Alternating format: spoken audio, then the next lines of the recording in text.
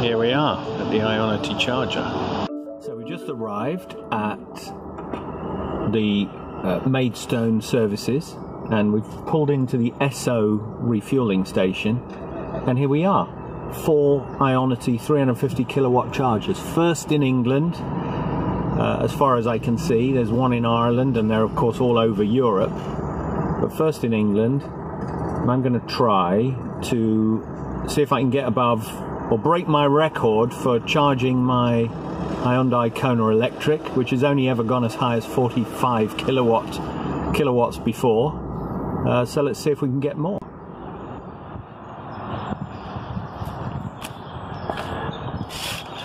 CCS, £8 per charging session.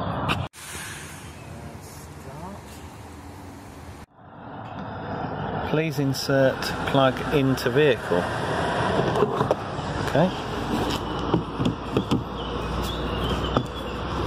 Okay, that's in. Actually, the charging cable's not too heavy. Authorization confirmed. Preparing to charge. Set up communication with the car. There's a sort of humming noise. What's it doing? Is it actually going to charge me? Let's have a look down on the car.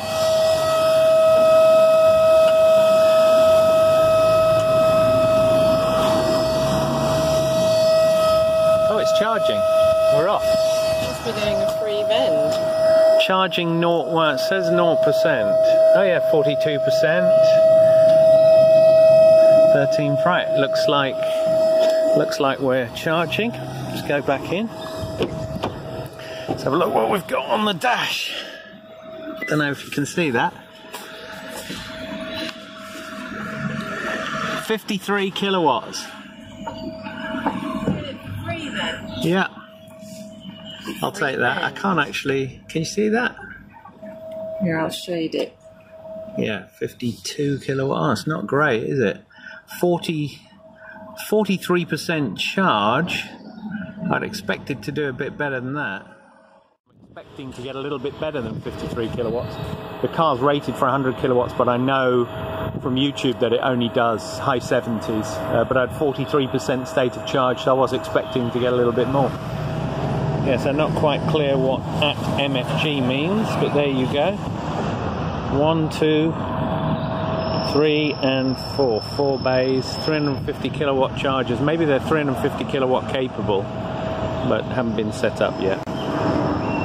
So I'm about 5 minutes into the charge, and I don't know if you can see that. I'm up to 76 kilowatts.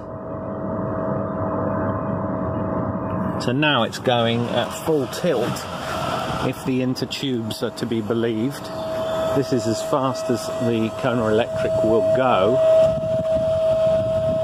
And the time to complete has dropped to 26 minutes. I don't know if you can see that. It's not a great contrast.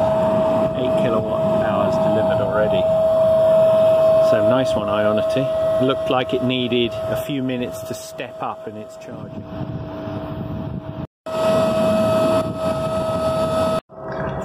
You've now hit 58% and it's dropped down to 57 kilowatts. It seems to be up and down. It's now at 60% charge and it's charging at 57 kilowatts, which is less than it was 5 minutes ago when it was up to 76. So I don't know if you can see down here, but there's a part number, so it's the ABB.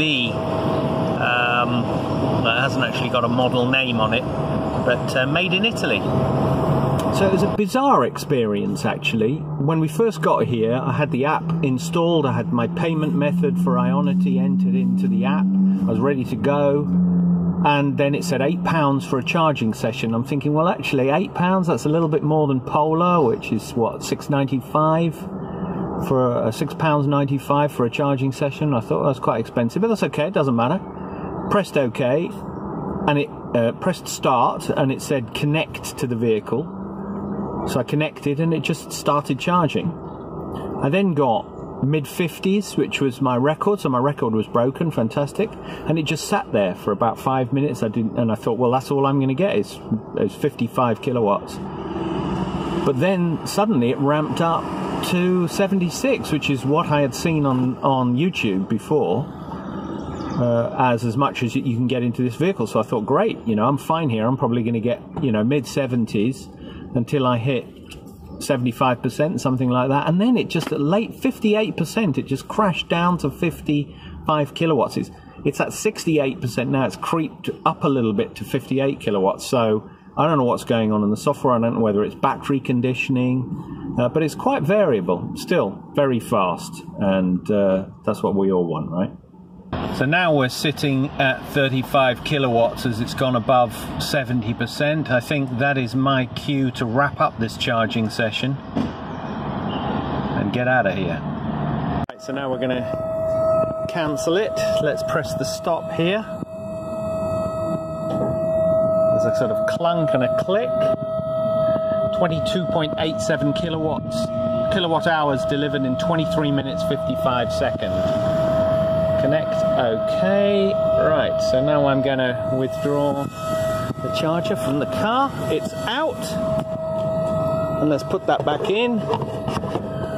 See what the software is telling me to insert. Oh, it's saying insert into vehicle. I think it's just, it's keen to deliver its power. But anyway, that is the end of our charge. Thank you so much, Ionity, for all that lovely electricity. At £8, which was the cost of the charging session that it stated, it didn't charge me, but it wanted £8 for a charging session. I imagine if I turned up to that charging station with, say, 25% of my capacity, which would be, you know, 15 kilowatts, and I put in 50 kilowatt hours. Imagine I put in 40 kilowatt hours, about a kilowatt hour a minute, something like, give or take on average over that period. So I managed to get 40 kilowatts in 40 minutes.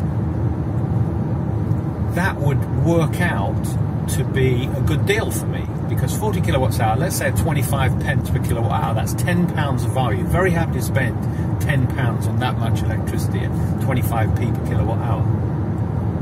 So therefore I'm getting £10 worth of lecky at £8. And if I had an I-Pace or an e-tron or one of the bigger electric cars, that's a much better value. Just to wrap this up, I would say actually it's good value, it's good equipment, it's nice and quiet, it's a good location, and the Ionity network, as it rolls out across England and the rest of the United Kingdom, will give that bridge into the European continent. I worked out yesterday from looking at the Ionity website that we should be able to get to Hungary using Ionity chargers. So based on those speeds, the reliability, the number of chargers per site, I would say Ionity have got it right. Anyway, thanks for watching.